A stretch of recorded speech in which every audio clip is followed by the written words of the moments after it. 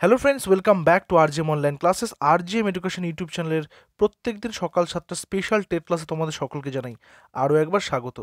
আমাদের target exam 2023 primary TET exam, যেটা 10ই December হতে চলেছে, তোমরা প্রত্যেকেই জানো। এবং আজকে আমরা EVS থেকে EVS এর চ্যাপ্টার নম্বর 4 অর্থাৎ পরিবেশবিদ্যা আলোচনা করতে চলেছি। প্রত্যেকটা কোয়েশ্চেনের সঙ্গে যথারীতি তোমরা 4টা করে অপশন পাবে, এবং যেটা সঠিক উত্তর বলে তোমাদের মনে হয় সেটা নিচে লাইভ চ্যাট অপশন অথবা তোমরা যেই কমেন্ট রয়েছে সেখানে জানাতে পারো। আজকের 30টা কোশ্চেনের মধ্যে কিন্তু শুধুমাত্র থিওরি কোশ্চেন নয়, সেখানে পেডাগজি কোশ্চেনও রয়েছে। তো বলছে মাটির কণা জলে ধুয়ে গেলে তাকে কি বলবো? রেগুলিত, সয়েল প্রোফাইল, এলুভিয়েশন নাকি ইলুভিয়েশন? দেখো, রেগুলিত কাকে বলে? রেগুলিত হচ্ছে আলগা, সংযোগহীন, ভঙ্গুর জাতীয় যে মৃত্তিকা থাকে সেটাকে আমরা রেগুলিত বলে থাকি সাধারণত। ঠিক আছে। তো এলুভিয়েশনটা কি? এলুভিয়েশন হচ্ছে বৃষ্টির জলে যখন কি হচ্ছে, মাটির যে স্থগিত অংশ রয়েছে সেটা কি হচ্ছে, অপসারিত হচ্ছে। আর ইলুভিয়েশন হচ্ছে মাটির কণা জলে যদি ধুয়ে যায় তখন সেটাকে ইলুভিয়েশন বলে। অপশন নাম্বার ডি হচ্ছে এখানে কারেক্ট অ্যান্সার। রীতা তার ছাত্রদের যক্ষ্মা সম্বন্ধে পড়ালেন। ঠিক আছে, এখানে তার হবে, তার ছাত্রদের যক্ষ্মা সম্পর্কে পড়ালেন। এই রোগের জীবাণু মানবদেহে ফুসফুসের মাধ্যমে প্রবেশ করে। নিম্নলিখিত কোনটি যক্ষ্মা রোগের জীবাণু? দেখো, সালমোনেলা কি? সালমোনেলা হচ্ছে সালমোনেলা টাইফয়েড রোগের, তাই তো, টাইফয়েডের। তারপরে কি আছে? তারপর হচ্ছে মাইটোব্যাকটেরিয়াম। মাইটোব্যাকটেরিয়াম টিউবারকিউলোসিস। এই না, যেহেতু টিউবারকিউলোসিসটা তুলে দিয়েছে সেই কারণে বুঝতে অসুবিধা হতে পারে, তো যারা পড়ে থাকবে তারা অবশ্যই পারবে। মাইটোব্যাকটেরিয়াম টিউবারকিউলোসিস হচ্ছে টিবি বা যক্ষ্মা রোগের ওষুধ, বা বলা যেতে পারে জীবাণু। ঠিক আছে, ওষুধ নয়, জীবাণু। আর সালমোনেলা টাইফি হচ্ছে টাইফয়েড রোগের জীবাণু। ওকে, সো অপশন নাম্বার বি আমাদের এখানে হয়ে যাচ্ছে কারেক্ট অ্যান্সার। আচ্ছা, খাবার সময় কথা বললে কখনো কখনো খাবারের টুকরো শ্বাসনালীতে ঢুকে পড়ে। একটি ঢাকনির মতো অংশ আছে যা খাদ্য কণাকে শ্বাসনালী এবং ফুসফুসের ভেতরে ঢুকতে বাধা প্রদান করে। অর্থাৎ একটা কি ট্রাফিক পুলিশের মতো সিগন্যাল দেবে কখন খাবার যাবে, কখন শ্বাস যাবে। সেই ঢাকনির মতো অংশটা হলো জিহবা, এপিগ্লটিস, গলবিল নাকি গ্লটিস? কারেক্ট অ্যান্সার কি হবে? কারেক্ট অ্যান্সার হবে অপশন নাম্বার বি, এপিগ্লটিস। এটা কোথায় থাকে? এটা জিহবার নিচে, গলার পেছনে। গলার পেছনে কিন্তু জিহবার নিচের দিকে থাকে। ঠিক আছে, নেক্সট চলে আসি নাম্বার 4। স্প্রিং তুলার সাহায্যে কোথায় 1 কিলোগ্রাম তুলা বেশি পাওয়া যাবে?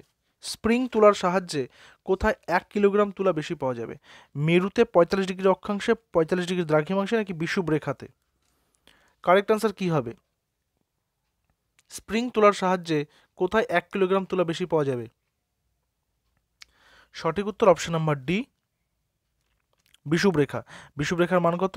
0 ডিগ্রি। বিষুব রেখা বা নিরক্ষরেখা। তারপর আসি নাম্বার 5। নিম্নলিখিত পদার্থগুলোর মধ্যে কোনটি তড়িতের সব থেকে ভালো পরিবাহী সেটা কিন্তু বলতে হবে। কোনটা তড়িৎ মানে সব থেকে ভালো মানে কন্ডাক্টর। ওকে, এবং যে সোলার প্যানেলগুলো ব্যবহৃত হচ্ছে বর্তমানে, অর্থাৎ যে ওই যে মানে সৌর প্লেট, যেগুলো যেখানে সূর্যের আলো সংশোধন মানে শোষণ করার মাধ্যমে ইলেকট্রিসিটি জেনারেট করা হচ্ছে, তো সেখানেও এই ধাতুটা কিন্তু ব্যবহৃত হয়ে থাকে। কি? রূপা, সোনা, জিঙ্ক না তামা? কারেক্ট আনসার হয়ে যাবে অপশন নাম্বার এ, রূপা। খাদ্য পরিপাক করার জন্য পৌষ্টিকতন্ত্রের বিভিন্ন গ্রন্থি থেকে উৎসেচক খরিত হয়। নিম্নলিখিত কোন উৎসেচকটি আন্তরিক গ্রন্থি দ্বারা খরিত? বলছে খাদ্য পরিপাক করার জন্য পৌষ্টিকতন্ত্রের বিভিন্ন গ্রন্থি থেকে উৎসেচক খরিত হয়। নিম্নলিখিত কোন উৎসেচকটি আন্তরিক গ্রন্থি দ্বারা খরিত? এটা কিন্তু 2017 সালের যে EVS কোশ্চেন পেপারটা ছিল সেটা তোমাদেরকে করাচ্ছি, তোমাদের যাতে আইডিয়াটা হয়। ঠিক আছে, তোমাদের যাতে আইডিয়া হয় যে কেমন কোয়েশ্চেন সেই বছর এসেছিল। আর এখানকার বেশিরভাগ কোয়েশ্চেনই ক্লাস 3 থেকে ক্লাস 8 পর্যন্ত যে বইটা রয়েছে, যে পরিবেশের বইটা রয়েছে, সেই বই থেকে কিন্তু দেওয়া হয়েছে। তো এখানে সঠিক উত্তরটা নিয়ে নেব। সঠিক উত্তর অপশন নাম্বারে ইরিপসিন। এটা কি দিয়ে গঠিত?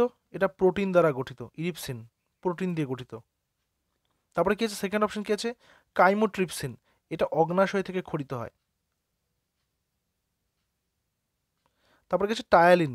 টায়ালিন কোথা থেকে? লালা গ্রন্থি থেকে খরিত হয়। আমি শুধুমাত্র কোথা থেকে খরিত হয় সেটা লিখে দিচ্ছি। আর তারপর হচ্ছে পেপসিন, এটা পাকস্থলিতে থাকে। ঠিক আছে, চলো পরের নাম্বারে যাই।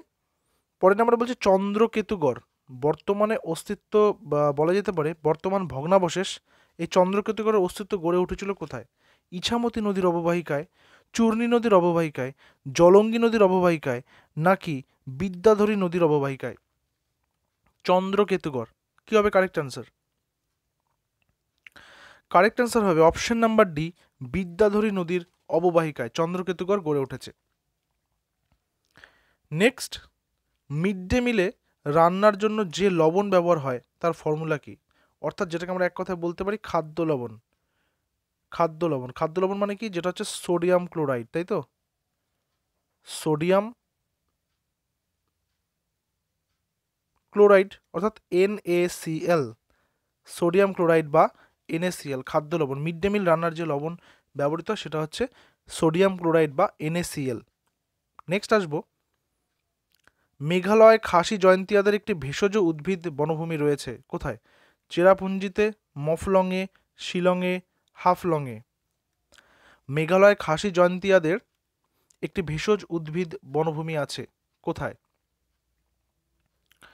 সঠিক উত্তর মফলংয়ে। দেখো তোমরা না কোয়েশ্চেনের যে চরিত্র আছে বা কোয়েশ্চেনের যে টাইপটা আছে না সেটা ধরার চেষ্টা করবে, কি ধরনের কোয়েশ্চেন দিয়েছে। দেখো এখানে কিন্তু মেঘালয়ের একটা বিশেষ ধরনের উদ্ভিদের বনভূমির কথা বলছে, অর্থাৎ কোন কোন রাজ্যে কোন কোন বিশেষ বিষয়গুলো রয়েছে সেই পার্টগুলো কিন্তু ভালো করে দেখে রাখতে হবে, সেখান থেকে একটা দুটো কোয়েশ্চেন তুলে দিতেই পারে। ঠিক আছে, পরিবেশবিদ্যার শিক্ষক শিক্ষিকা হিসেবে আপনি নিম্নলিখিত কোন স্থানে বা কোনটি এক্স-সিটু সংরক্ষণের উদাহরণ দেবেন? দেখো ইন-সিটু, এক্স-সিটু এগুলো নিয়ে আমরা এর আগে প্রচুর আলোচনা করেছি, আমাদের এই আলোচনাগুলো কন্টিনিউ চলতেই থাকবে। দেখো এক্স-সিটু হচ্ছে যেটাকে বলা হয় বহির্ভূত সংরক্ষণ, অর্থাৎ নিজস্ব বাসস্থান থেকে এনে অন্য কোনো একটা সংরক্ষিত জায়গাতে কী করবে, সেটাকে সংরক্ষণ করবে, সেটা হচ্ছে এক্স-সিটু। আর ইন-সিটু হচ্ছে নিজের ওই এলাকার মধ্যে সংরক্ষণ। তাহলে এক্স-সিটু দেখানোর জন্য একজন টিচার কি করবেন, বাচ্চাদেরকে কোথায় নিয়ে যাবেন? অবশ্যই তাকে চিড়িয়াখানাতে নিয়ে যাওয়া হবে। চিড়িয়াখানা মানে কি? কোনো একটা জায়গা থেকে নিয়ে এসে ওই প্রাণীগুলোকে বা ওই বিষয়গুলোকে কী করা হচ্ছে, ওখানে ওখানে যত্ন করে রাখা হচ্ছে, সংরক্ষণ করে রাখা হচ্ছে। তো সে কারণে তাদেরকে চিড়িয়াখানাতে নিয়ে যাবেন, অপশন নাম্বার এ। পাহাড়ে রান্না হতে বেশি সময় লাগে কেন? কম আর্দ্রতার জন্য, কম চাপের জন্য, উঁচুতে রান্না করতে অসুবিধা বলে, নাকি কম তাপমাত্রার জন্য? পাহাড়ে রান্না করতে বেশি সময় কেন লাগে? তার কারণ এয়ার প্রেশারটা ওখানে কী থাকে, কম থাকে, তাই কম চাপের জন্য, অপশন নাম্বার বি। কারণ উচ্চতা বাড়ার সাথে সাথে কী করে চাপটা কমতে থাকবে, সো অপশন নাম্বার বি। গাছের বিভিন্ন অংশ ওষুধ তৈরির কাজে ব্যবহৃত হয়, যেমন উচ্চ রক্তচাপ কমাতে রেসারপিন, উচ্চ রক্তচাপ কমাতে রেসারপিন, ভালো করে দেখবে। নিম্নলিখিত কোন গাছের মূল থেকে রেসারপিন পাওয়া যায়? খুব ভালো প্রশ্ন, খুব ইম্পর্টেন্ট প্রশ্ন। নিম্নলিখিত কোন গাছের থেকে পাওয়া যায় রেসারপিন? সঠিক উত্তরটাকে নিয়ে নেব, তারপরে বাকি অপশনগুলো আলোচনা করব। দেখো রেসারপিন পাওয়া যায় অপশন নাম্বার সি, সর্পগন্ধার জন্য। কী কাজে লাগে বুঝতে পারলাম, উচ্চ রক্তচাপ কমাতে বা হাই ব্লাড প্রেশার যদি থাকে সেটা কমাতে। ধুতরা গাছে থাকে হচ্ছে ডাটুরিন। ডাটুরিন কী কাজ করে? হাঁপানির ওষুধ। তামাক তো তোমরা জানোই, তামাক তো আলাদা করে বলার প্রয়োজন নেই। কফিতে থাকে ক্যাফেইন বা ক্যাফিন, ক্যাফেইন বা ক্যাফিন। এটা কি করে? এটা হচ্ছে ব্যথা, বেদনা, উপশম ইত্যাদির জন্য ব্যবহৃত হয়ে থাকে। ঠিক আছে, অর্থাৎ ওই যে কুইনাইন, রেসারপিন, ডাটোরিন, ক্যাফিন, মরফিন, এই যে পার্টগুলো রয়েছে এই পার্টগুলো ভালো করে দেখে রাখতে হবে কোন গাছ থেকে পাওয়া যায় এবং কী কাজে ব্যবহৃত হয়। নেক্সটে আসি, কেন পাহাড়ে টেনিস বল সমভূমির তুলনায় বেশি লাফায়? পাহাড়ে কেন টেনিস বল সমভূমির তুলনায় বেশি লাফাচ্ছে? বলের ওজন কম বলে, পাহাড়ে ভূমি সমতল নয় বলে, কম অভিকর্ষ বল বলে, বায়ুমণ্ডলের অবস্থা বারবার পরিবর্তন হয় বলে। কারেক্ট অ্যান্সার নিয়ে নেব। পাহাড়ে টেনিস বল বেশি লাফায় কারণ সেখানে অভিকর্ষজ বল সমভূমির তুলনায় কম, তাই অপশন নাম্বার সি হচ্ছে এখানে কারেক্ট অ্যান্সার, অভিকর্ষজ বল কম বলে। নেক্সটে আসবো, বায়ু দূষণের ফলে সৃষ্ট একটি রোগ। বায়ু দূষণের ফলে সৃষ্ট একটা রোগ কি? সিলিকোসিস, মিনামাটা, ব্ল্যাকফুট, নাকি এনকেফেলাইটিস? দেখো জাপানিজ এনকেফেলাইটিস এটা তো একটা রোগ আছেই। ব্ল্যাকফুট কী কারণে হয়ে থাকে? আর্সেনিকের জন্য হয়ে থাকে। জলে যদি অতিরিক্ত পরিমাণ আর্সেনিক হয় তাহলে হাতের পাতা, পায়ের চোটো কী হয়, কালো কালো ছোপ ছোপ পড়ে যায়, এটাকে ব্ল্যাকফুট বলে। মিনামাটাটা কি? মিনামাটা হচ্ছে পারদ দূষণের ফলে হয়। প্রথম তো 1956-তে জাপানের মিনামাটা উপসাগরে প্রথম পারদ মিশে গিয়ে এই এই রোগটা তৈরি হয়, সেই কারণে সেই নামটা অনুসারে, সেই মিনামাটা সাগরের নাম অনুসারে এই রোগের নাম দেওয়া হচ্ছে মিনামাটা রোগ। আর এটা হচ্ছে সিলিকোসিস, অপশন নাম্বার এ হচ্ছে সঠিক উত্তর। ঠিক আছে, বায়ু দূষণের ফলে সিলিকোসিস রোগ হয়ে থাকে। সূর্যগ্রহণের জন্য কোনটি সঠিক নির্ণয় করুন বলেছে। সূর্যগ্রহণ ঘটে কেন? পৃথিবী থেকে সূর্য চাঁদের মাঝখানে থাকে, সূর্য থাকে চাঁদ ও পৃথিবীর মাঝখানে। দেখো, সূর্যগ্রহণ কখন হবে? যখন একটা সরলরেখাতে থাকবে, অর্থাৎ যখন আমাদেরকে এই বিষয়টা লক্ষ্য করতে হবে যে তিনটা যে আমরা দেখতে পাচ্ছি যে সূর্য, পৃথিবী এবং চন্দ্র, এই তিনটা কী করবে? একটা সরলরেখায় থাকতে হবে। অর্থাৎ মনে করো এটা সূর্য, এটা পৃথিবী, যদি চন্দ্র এখানে থাকে মাঝখানে, ঠিক আছে, তাহলে এই যে চন্দ্রের ছায়াটা এই একটা অংশে পড়ে যাচ্ছে, অর্থাৎ এই অংশ থেকে সূর্যকে কিছু সময়ের জন্য দেখা যাচ্ছে না, তাই বলা যাবে এই অংশে সূর্যগ্রহণ হয়েছে। অর্থাৎ চাঁদ থাকে সূর্য এবং পৃথিবীর মাঝখানে, সেই কারণে চাঁদের ছায়াটা পড়ছে, আর এই অংশ থেকে সূর্যটাকে আর দেখা যাচ্ছে না, সেই কারণে এটা হচ্ছে সূর্যগ্রহণ। ঠিক আছে, নেক্সট চলে আসবো, এসআই পদ্ধতিতে মোট একক হলো। এসআই পদ্ধতিতে মোট একক কি? 3টি মূল একক, একটি সম্পূরক একক, 5টি মূল একক, একটি সম্পূরক একক, 7টি মূল একক, 2টি সম্পূরক একক, 7টি মূল একক, 7টি সম্পূরক একক। কারেক্ট অ্যান্সার, এসআই পদ্ধতিতে 7টি মূল একক এবং 2টি সম্পূরক একক। নেক্সট আসবে নাম্বার 17। নাম্বার 17-এ বলা হচ্ছে অন্য বিষয় অপরিবর্তিত থাকলে ভৌমজলের স্তরের বৃদ্ধির সঙ্গে বৃষ্টিপাতের সম্পর্ক কেমন? অর্থাৎ ভৌমজলের স্তরের বৃদ্ধি হচ্ছে মানে মাটির যে অভ্যন্তরে যে জলের ভাণ্ডারটা থাকে, যেখানে নলকূপের মাধ্যমে যে জলটা তোলা হয় বাইরে, সেই ভৌমজলের স্তরের বৃদ্ধি হচ্ছে, তাহলে বৃষ্টিপাত কেমন হবে?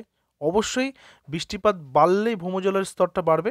তো এটা হচ্ছে অবশ্যই আনডাউটেডলি একটা সরল সম্পর্ক, অপশন নাম্বার এ। নেক্সট আসবো, পরিবেশবিদ্যার শিক্ষক শিক্ষিকা হিসেবে আপনি নিম্নলিখিত প্রাণীগুলির ছবি দেখিয়েছেন শিক্ষার্থীদেরকে। এই তালিকায় কোন প্রাণী অমেরুদণ্ডী নয় বলেছে, অর্থাৎ মেরুদণ্ডী প্রাণী কোনটা?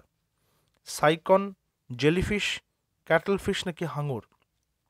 তো অবশ্যই যেই প্রাণীর মধ্যে মেরুদণ্ড রয়েছে এই 4টা অপশনের মধ্যে, সেটা সঠিক উত্তর হচ্ছে অপশন নাম্বারটি হাঙর। নেক্সট আসবো, মৃত্তিকার উর্বরতা শক্তি বজায় রাখতে এবং মৃত্তিকা দূষণ নিয়ন্ত্রণ করতে কোনটি সর্বাধিক কাম্য? মৃত্তিকা দূষণ কমাতে এবং মৃত্তিকার উর্বরতা বজায় রাখতে কোনটা কাম্য? রাসায়নিক সার প্রয়োগ, ব্যবহার না করে জমি পরিত্যক্ত রেখে প্রাকৃতিক প্রক্রিয়ায় উর্বরতার বৃদ্ধি, কম্পোস্ট ও জৈব সার ব্যবহার, অঞ্চলের বনভূমি কেটে পুড়িয়ে যে ছাই উৎপন্ন হয় তার মিশ্রণের ফলে উর্বরতা বৃদ্ধি, জৈব সার। সঠিক উত্তর, মৃত্তিকার উর্বরতা শক্তি বজায় রাখতে এবং মৃত্তিকা দূষণ নিয়ন্ত্রণ করতে কম্পোস্ট এবং জৈব সার ব্যবহার প্রয়োজন। জৈব সার যত বেশি ব্যবহার হবে তত বেশি পরিমাণে সেই মৃত্তিকাটা কিন্তু উর্বর থাকবে। রাসায়নিক সার ব্যবহার হলে সেটা কিন্তু উৎপাদন ক্ষমতা ধীরে ধীরে কমতে থাকবে। পৃথিবী থেকে চাঁদের দূরত্ব প্রায়, পৃথিবী থেকে চাঁদের দূরত্ব 3 লক্ষ কিলোমিটার, 4 লক্ষ কিলোমিটার, 5 লক্ষ কিলোমিটার নাকি 6 লক্ষ কিলোমিটার? দেখো, প্রায় 3,87,000 কিলোমিটার হয়, তো কাছাকাছি প্রায় 4 লক্ষ কিলোমিটার আমরা ধরে নিতে পারি।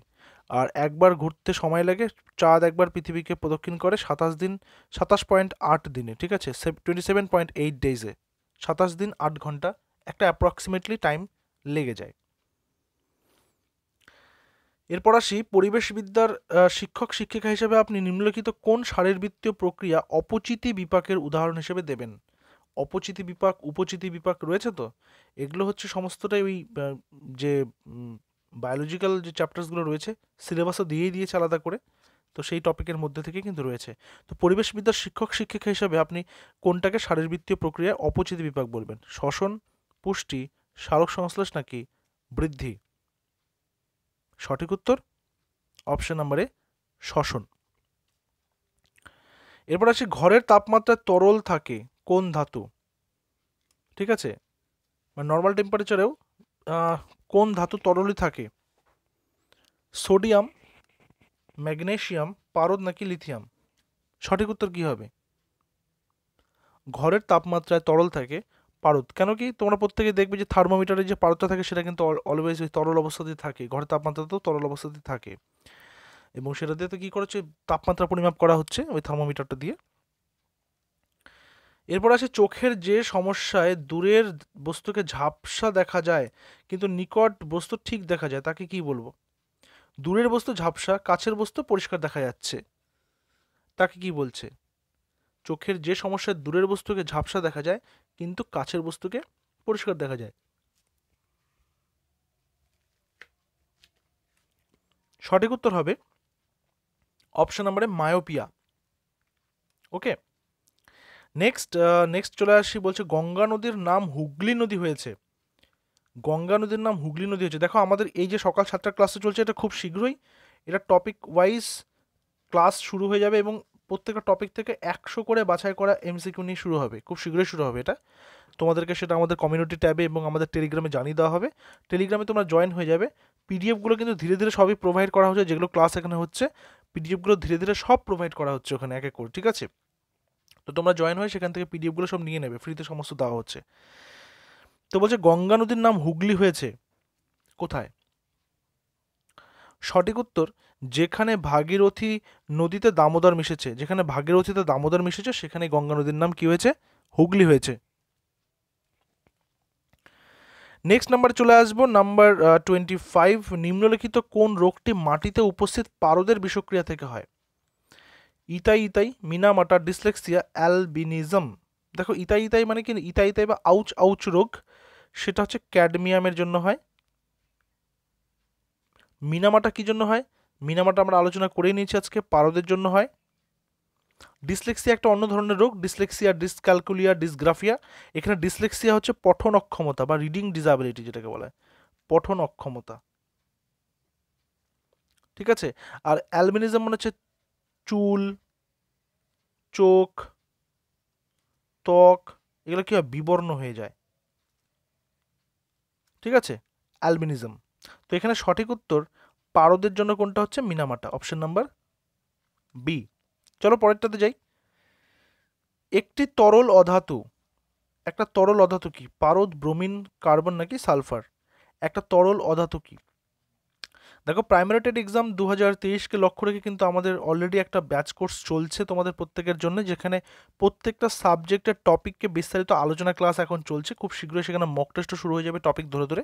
তো তোমরা সেই ব্যাচে অ্যাডমিশন নিতে পারো চাইলেই। তার জন্য আমাদের অফিসিয়াল হোয়াটসঅ্যাপ নাম্বার 9564345236-এ টেট 2023 লিখে একটা টেক্সট করে দেবে, তাহলে সমস্ত ডিটেলস পেয়ে যাবে। 9564345236, এটা আমাদের অফিসিয়াল হোয়াটসঅ্যাপ নাম্বার। এই নাম্বারে শুধু টেট 2023 লেখে একটা হোয়াটসঅ্যাপ করলেই সমস্ত ডিটেলস তোমরা পেয়ে যাবে। তো এখানে সঠিক উত্তরটা আমরা নিয়ে নিই। সঠিক উত্তর অপশন নাম্বার বি, ব্রোমিন, ঠিক আছে? ব্রোমিন। নেক্সট আসি, 1950 সালের 26শে জানুয়ারিতে সাধারণতন্ত্র দিবস পালিত হয় কারণ ওই দিন থেকে ড্যাশ ভারতবর্ষ স্বাধীন রাষ্ট্র হিসেবে স্বীকৃতি পেয়েছিল, ভারত ও পাকিস্তান দুটি পৃথক দেশ হিসেবে পরিগণিত হয়, দেশের নিজস্ব আইনবিধি হিসেবে ভারতবর্ষের সংবিধান প্রচলিত হয়, ভারতবর্ষের প্রথম প্রধানমন্ত্রী হয়েছিলেন পণ্ডিত জওহরলাল নেহেরু। কারেক্ট আনসারটা নিয়ে নেব। সাধারণতন্ত্র দিবস মানে কি, সেদিন আমাদের কি হচ্ছিল, সংবিধানটা আমরা কি কার্যকরী হয়েছিল, আর গ্রহণ হয়েছিল তো 1949 সালের 26শে নভেম্বর। তো দেশের নিজস্ব আইনবিধি হিসেবে ভারতবর্ষের সংবিধান প্রচলিত বা চালু হয়েছিল। So option number C. এগুলো কিন্তু ইভিএস বই থেকে তোলা হয়েছে, স্কুলে যেগুলো বই পড়ানো হচ্ছে বাচ্চাদের সেই বই থেকে। শ্রেয়া খেয়াল করলো যে তার মায়ের নখগুলি চামচের মতো হয়ে গেছে, চামচ আকৃতির হয়ে গেছে, ঠিক আছে? চামচের মতো আকৃতির হয়ে গেছে বা বেঁকে বেঁকে গেছে, সে ভীষণ চিন্তিত। এই অবস্থা কি থেকে হতে পারে? কলেরা, অ্যানিমিয়া, জ্বর নাকি ম্যালেরিয়া? শ্রেয়া কি খেয়াল করলো যে মায়ের নখগুলি চামচের আকৃতির হয়ে গেছে, তো এটা অ্যানিমিয়া, এক ধরনের রোগ যেটাকে রক্তাল্পতা বলা হয়ে থাকে, ঠিক আছে? অ্যানিমিয়া বা রক্তাল্পতা। নেক্সট, আফসানা খাতুন 2009 সালের 14ই মে কেন তৎকালীন রাষ্ট্রপতির শুভেচ্ছা পেয়েছিলেন? আফসানা খাতুন নিজের বাল্যবিবাহ নিজে রোধ করেছিলেন, শিশু শ্রমিকের অন্যায়ভাবে কাজ করানোর বিরুদ্ধে প্রতিবাদ করেছিলেন, অন্য একটি নাবালিকাকে আক্রমণের হাত থেকে বাঁচিয়েছিলেন, একটি যৌন নিগ্রহকারী ব্যক্তিকে পুলিশে ধরিয়ে দিয়েছিলেন। কি করেছিলেন? সঠিক উত্তর, নিজের বাল্যবিবাহ নিজে রোধ করেছিলেন প্রতিবাদ করে। অপশন নাম্বার এ হচ্ছে এখানে কারেক্ট অ্যান্সার। নাম্বার 30, ছায়াপথ প্রকৃতপক্ষে কি? এরপর তোমাদের হোম টাস্কও দেবো একটা। ছায়াপথ প্রকৃতপক্ষে কি? কৃষ্ণপক্ষ শুক্লপক্ষের সীমা নির্দেশ করে, প্রতিটি ঋতুর সীমা নির্দেশ করে, পৃথিবীর আবর্তনের ফলাফল নির্দেশ করে, সৌরজগৎ ও অন্যান্য অনেক নক্ষত্রের সমান নির্দেশ করে। 30-এর মধ্যে কতগুলো করতে পারলে জানিও। যদিও এটা PYQ অর্থাৎ 2017 সালে টেট এক্সামের কোশ্চেন পেপার, তবুও তোমরা যারা যারা পার্টিসিপেট করলে ক্লাসটাতে তারা অবশ্যই জানিও। তো এটা সঠিক উত্তর, সৌরজগতের অন্যান্য অনেক নক্ষত্রের সমান নির্দেশ করে। অপশন নাম্বার ডি হচ্ছে এখানে কারেক্ট অ্যান্সার। তো আজকের ক্লাসে এই কটাই। এবার হোম টাস্কটা তোমরা একটু নিয়ে নাও, এটা চেষ্টা করো তোমরা এই ভিডিওর কমেন্টে অ্যান্সারটা জানিয়ে দেওয়ার। মানুষের শরীরে আয়োডিনের অভাব ঘটলে, আয়োডিনের অভাব ঘটলে মানুষের শরীরে কোন রোগ হয়? মানুষের শরীরে আয়োডিনের অভাব ঘটলে কোন রোগ হয়? ঠিক আছে, এটা তোমরা নিচে কিন্তু জানাতে পারো, নিচে কমেন্ট সেকশনে। ঠিক আছে, দেখা হচ্ছে পরবর্তী ক্লাসে। Till then stay connected with RGM education YouTube channel. Thank you very much.